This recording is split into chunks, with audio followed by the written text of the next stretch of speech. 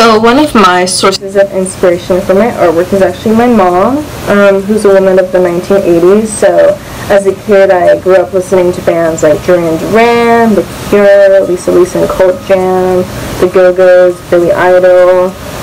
She would also show me movies that came out during that time period, like The Breakfast Club, Ferris Bueller's Day Off, Weird Science, 16 Candles, and from there I kind of just had a huge appreciation for pop culture during that time period, so I started creating artwork based on the pop culture of that time.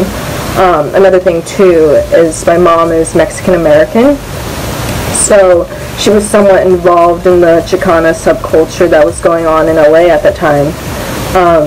And in that subculture, they have a very specific style of artwork which mostly uses only pencil, paper, and a smudger tool.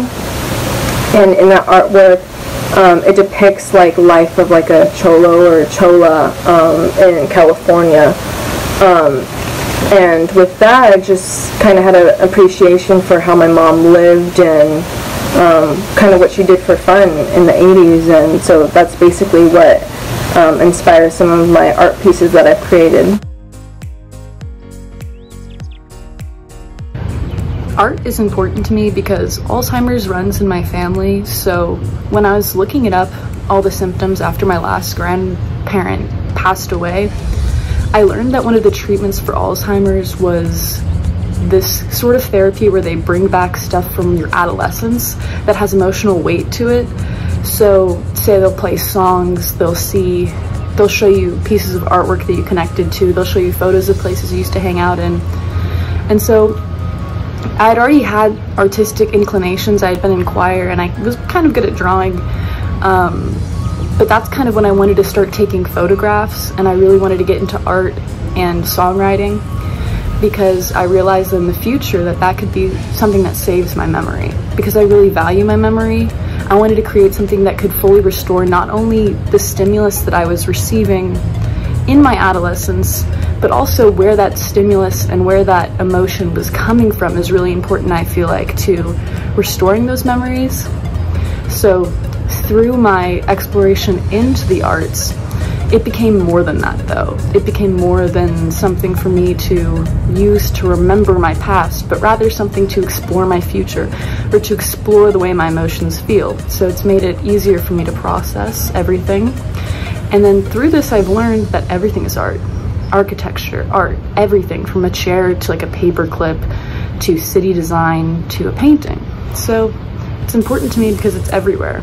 And one day it's gonna save my brain. In Legally Blonde, just a few days before the show, I was working with one of the techs, Sydney Hatanaka, backstage, and we were compiling like a list of all the props that we still needed, because it's a big old show, right? So we were writing on notebook paper, and we filled up 2 full pages, like double columns on each page, of props we still needed to get for the show, which was in like a week. And we were freaking out a little bit, but looking back on it, like, we were kind of thriving, you know? There's so much that goes into a show that people don't see, and that is easily the best part of drama, is getting to see all these little like cogs, and then you see the finished product and how people react, and you're like, yeah, but did you realize we spent 3 hours trying to do that quick change? It started out at 10 minutes, now it's 30 seconds. You might think that's long, but that is S rank, baby. That is X Games mode. Do you know what I mean? Hi, I am Claire Hayashi and I am on the South High dance team. I've always loved to move around, but I officially started dancing my freshman year of high school. Dance holds a special place in my heart because it's something I've always wanted to do. It's an art form that constantly has you pushing because, quite frankly, it's impossible to master everything and become perfect. Dance keeps me on my toes and always striving for more, which is a place that I really enjoy being at. I also think dance is really fun, and you can do it anywhere that you want to, and it's my natural instinct to do that to when a really cool song plays. So yeah, I love to dance.